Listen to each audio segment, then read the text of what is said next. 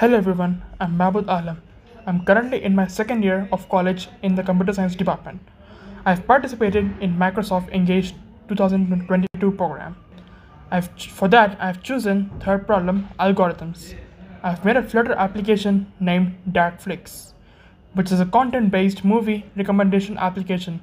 For front-end, I have used Flutter, and for backend, I have made Flask and Python-based API. I took the TMDB movie dataset from the Kaggle. I pre-processed the dataset using various machine learning methods like NLTK, bag of words, TF-IDF modeling. I used drop-now methods for removing missing attributes. I used multinomial nib-based algorithm for review analysis. I did web scraping for getting the reviews. I used KNN and cosine similarity algorithm to generate recommendations based on nearest neighbors. For that, let's start our application demo. I've pressed done, so it asks for my name. I'll just type in my name and I press continue, and it asks for the genres. I will choose adventure, drama and mystery as these are my favorites, and it asks me for the language. I'll choose English, and yeah, I'll just go with English. So it gives me the movie recommendations. So here you can see there's a carousel which is continuously moving, and there is a horizontal list just below it which shows, both of them shows the top movies of 2022, and the next one shows the recommended movies for you.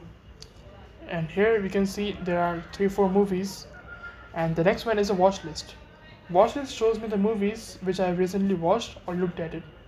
And here's the top 8 movies which are the hottest in the market, and the rest 3-4 horizontal list shows me the recommendations which are based on my genre, for example adventure, drama and mystery, and my language, English.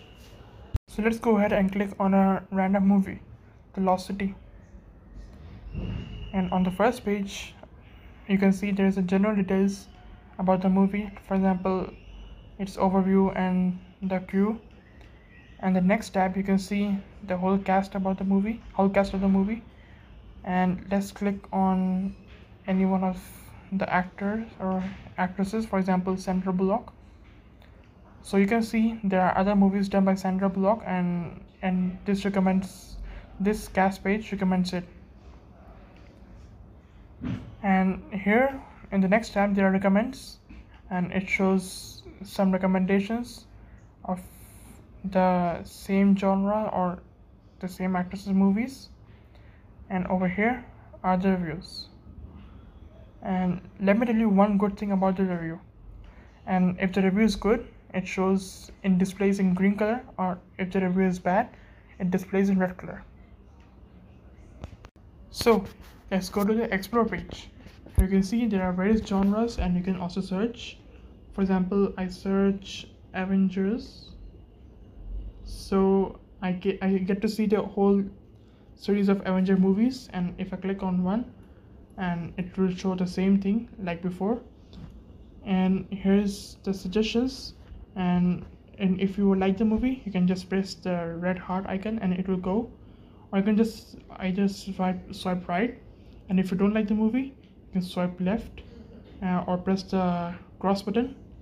And in the profile you can see that here's your name and the number of movies you watched, and your preferred genres and your watching history.